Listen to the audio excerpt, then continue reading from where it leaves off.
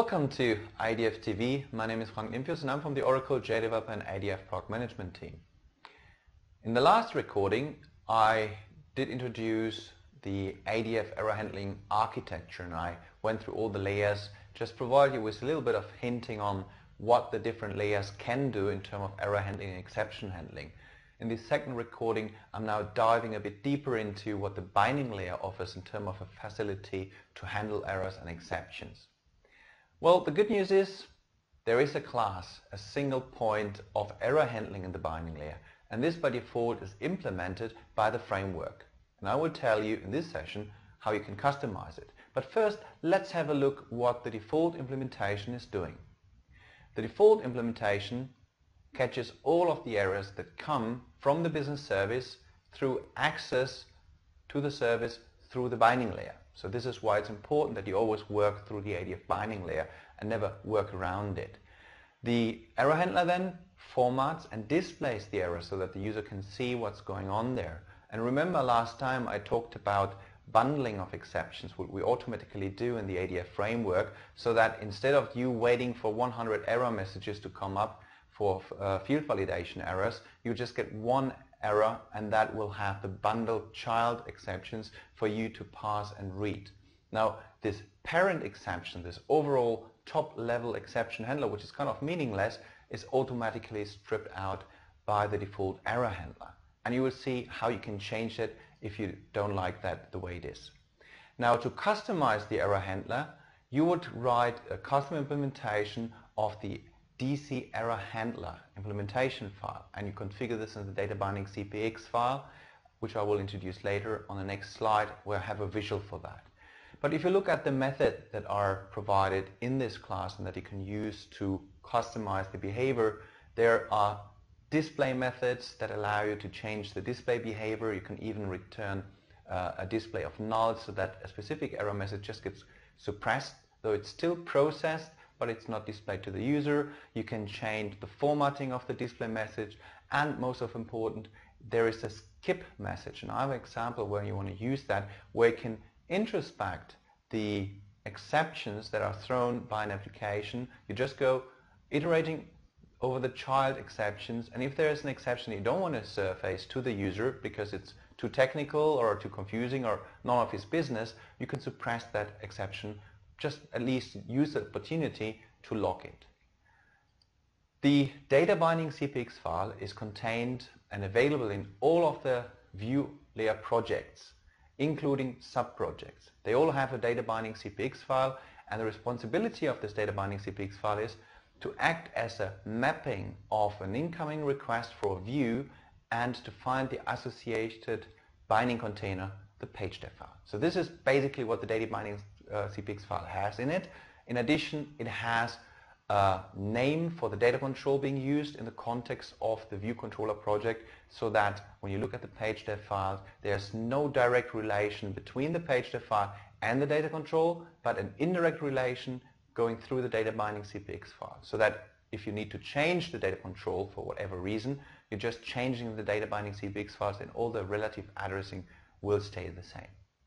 However, the error handler only makes sense to be placed in the top level, some say the super project, the super view project, which is the assembly of the view layer for the application to deploy. Now here the data binding CPX file needs to get your custom error handler configured if you want to change the default error handling as we have it in ADF. The other data binding CPX files don't really matter, because they are all merged into this one data binding CPX file at runtime. So just the top level application folder, the view folder, that is the one where you want to configure the data binding CPX file. In this example, it shows you how you select the data binding CPX file. It goes to the structure window, and then you go to the property inspector, and here you find a property to put the full package name and class name of your custom error handler in it. You see the code snippets in the middle, so this is an example of how to do it and how you would write your custom exception handler. I have a more sophisticated example here, and you can see the use of the skip method in this sample. So what it basically is doing here is that it says, well, whenever there is a SQL exception, I don't want to show the foreign key constraint exception to the user. I want to tell the user, well, there's something wrong. Maybe the email address that you just provided is already taken by somebody else. So this is an exception that people don't necessarily need to see all of the technical details coming from the database, like what is the name of the foreign key constraint. They don't need to have that. Here's a visual example of what that would do at runtime. On the left-hand side, you see without the skip. So basically, all of the exceptions will be displayed to the user. But on the right-hand side, you see that the display of the error is changed. So you don't have to duplicate information about the technical database constraint violation.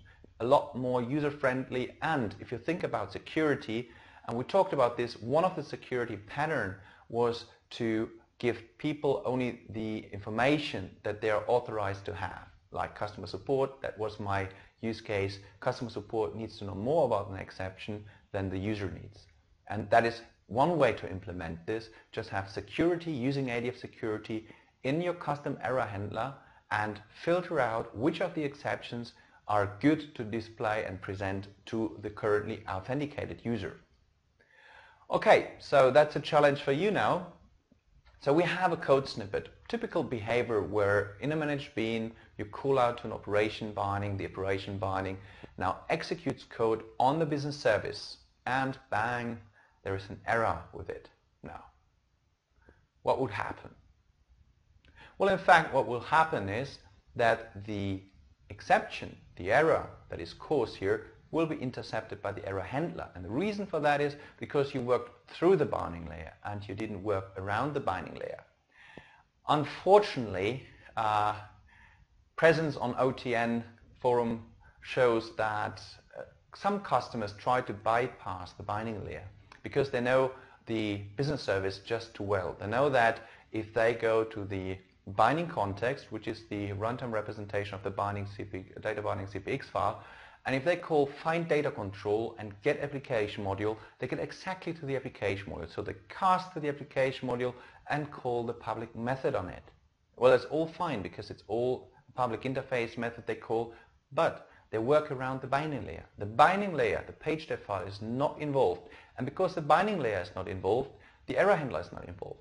Now that means that if there is an error, you see a different dialog, and this dialog typically comes from the container, which in the worst case takes you out of your business context. So the user will work in your application, eventually there's a big bang, and the user finds himself or herself locked out of the application because the error handler is not there to handle it consistently and not to handle it in a way that you can gracefully recover. So always make sure that when you work with ADF, the framework is your friend. Use it. Use your friend, work through the binding layer, and you will be able to intercept all of the errors that occur on the business service through this central point of error handling.